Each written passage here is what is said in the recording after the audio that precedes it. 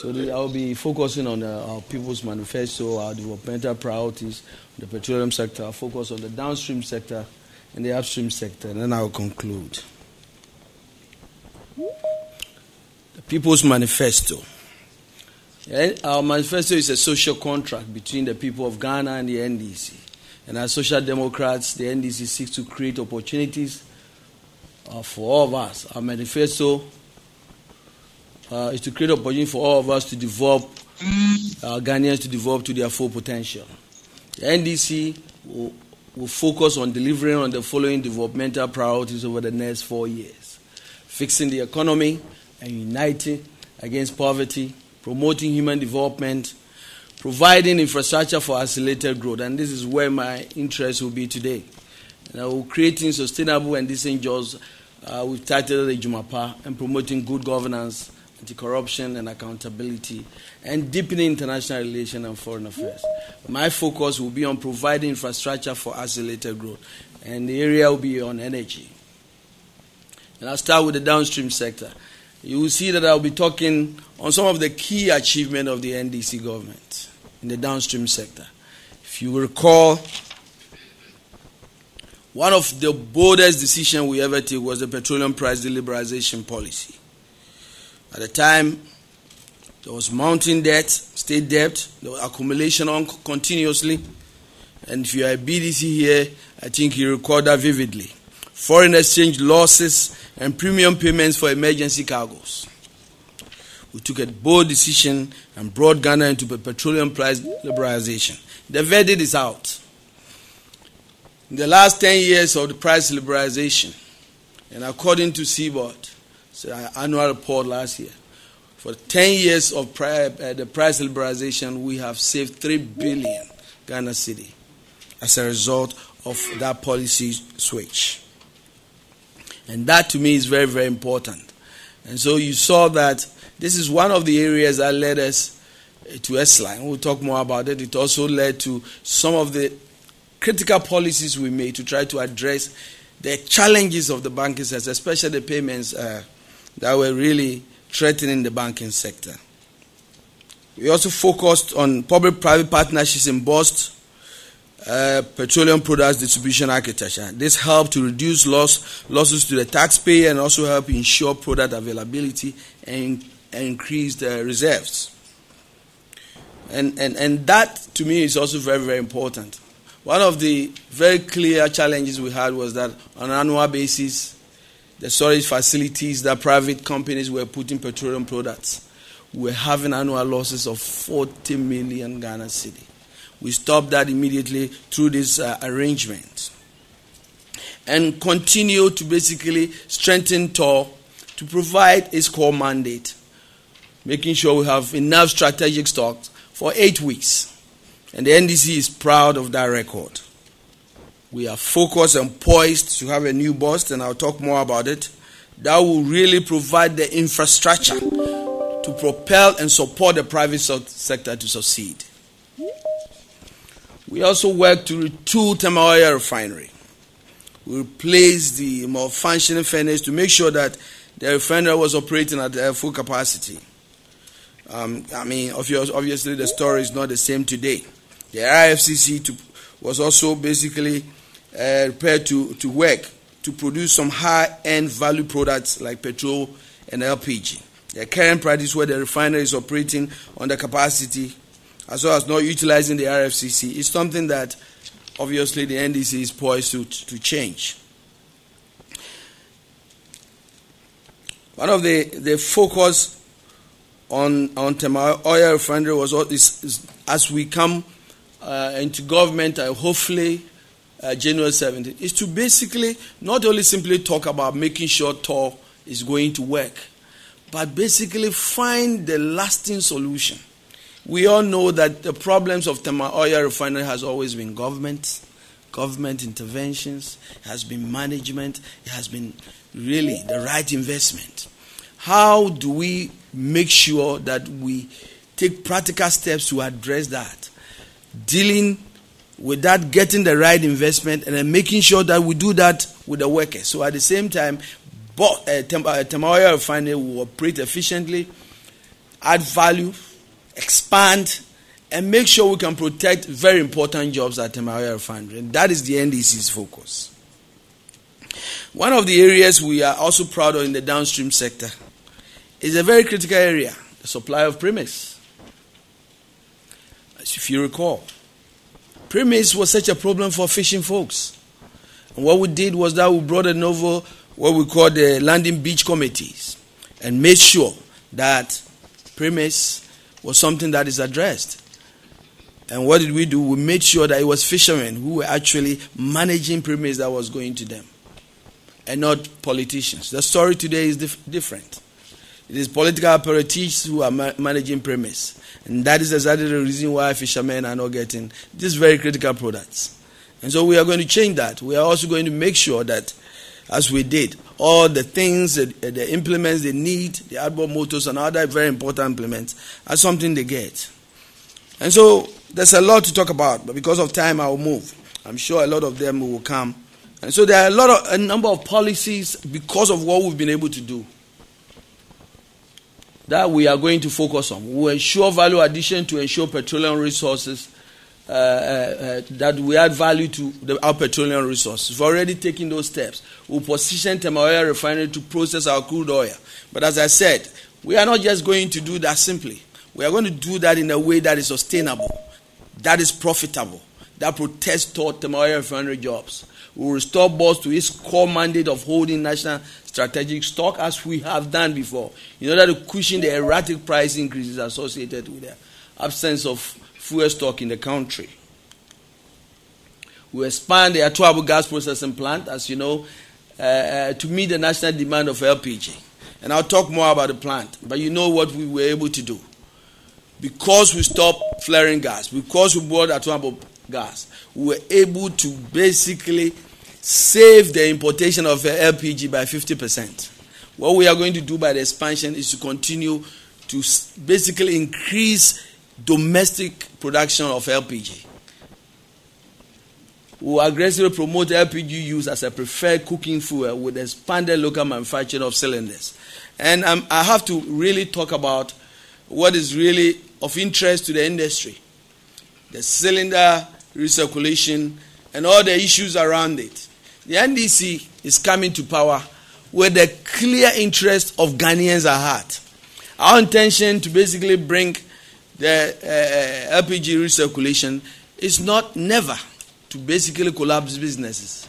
We are going to work with the industry.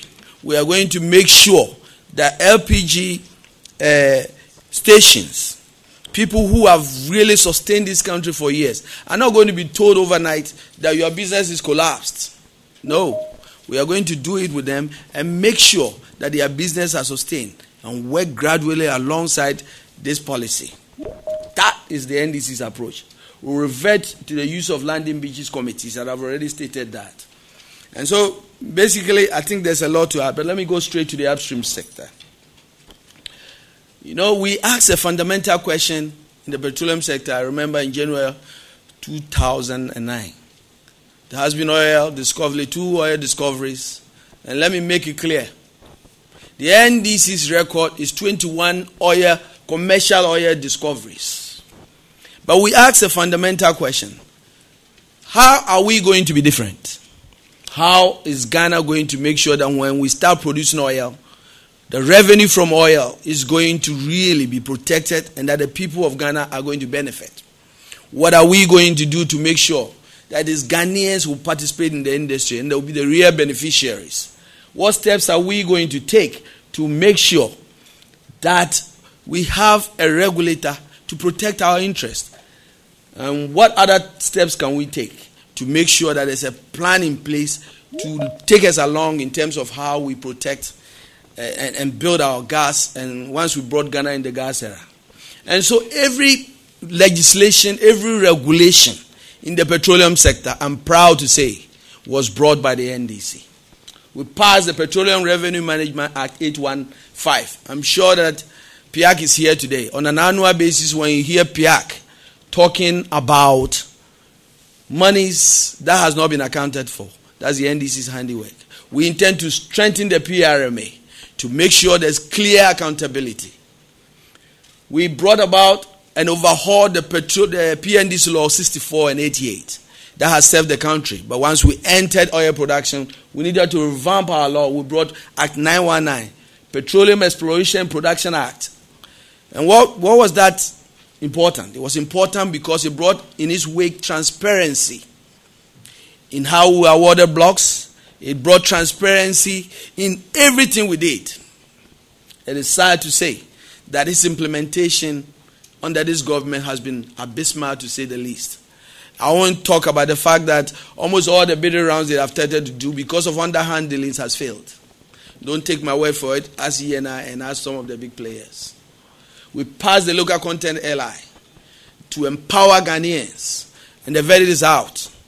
The Petroleum Commission tells us today that because of this LI 2204, $1.5 billion of contracts that would otherwise have gone to foreigners has gone to Ghanaians. That is a government that cares about Ghanaians.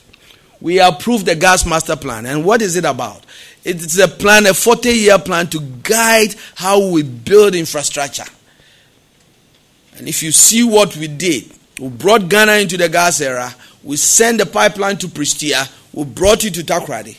When we left this government who came to power, a very small assignment, extend the pipeline to Tema. Because in 2 years, ENI is bringing gas. They went to bed. And the gas came and was stranded. And Ghana paid for it. That leadership is what the NDC is coming and bringing back. The story of the Petroleum Commission is also very important. We needed to make sure there's a regulator to protect our interests. I'm proud to say that since the passage of the Petroleum Commission Act, this critical institution made our scientists and important people has saved Ghana over $10 billion in drilling that was not necessary, in questioning contracts. Sadly, when you see the Minister of Petroleum come to Parliament and tell the people of Ghana to basically weaken the Petroleum Commission in the ARCE agreement, and I'm proud of other private sector institutions that stood up for Ghana. I'm very proud. So, this is the next step of the NDC handiwork. As I said, we brought Ghana to the gas era. We increased oil production.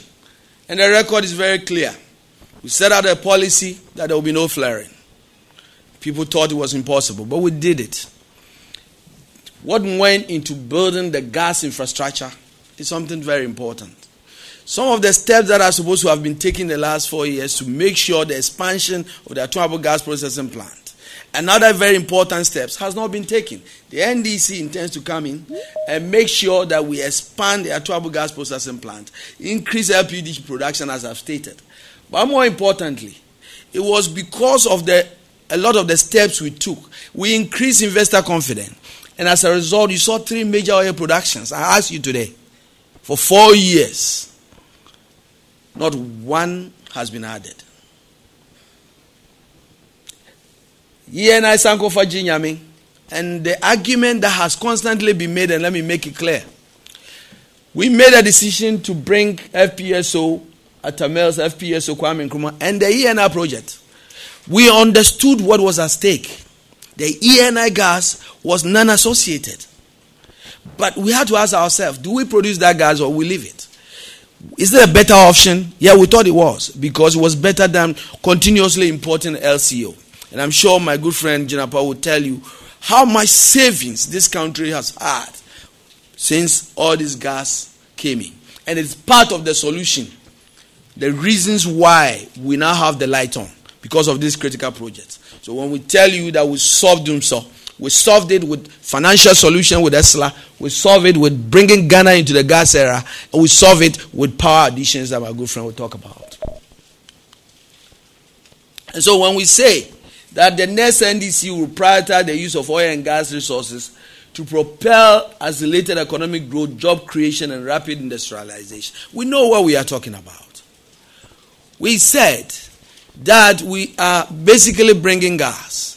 But gas will be used for power production. Beyond the use of power production, we are now going to focus in making sure the quantum leap in industrialization that has eluded this country we are going to use gas to propel it. It is not by accident that we focus our gas, sending it to Pristia. And today I'm proud that industries in the mining area have begun using gas. We've started having glass industries that are producing a lot of other things using gas. The future of gas into petrochemical industry and other plants can only be implemented by the NDC government that started it in the first place.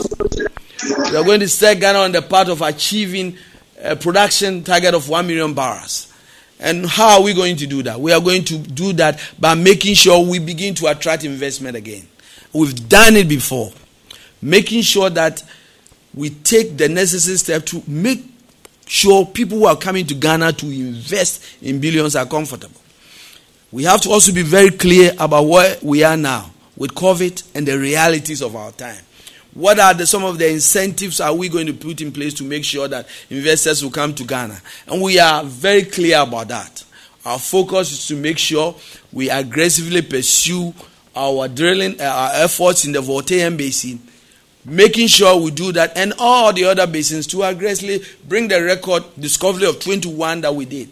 And we believe that with the strategies we have, we are going to get it. We will adopt policies and programs that will ensure that all Ghanaians derive maximum benefits from our petroleum resources.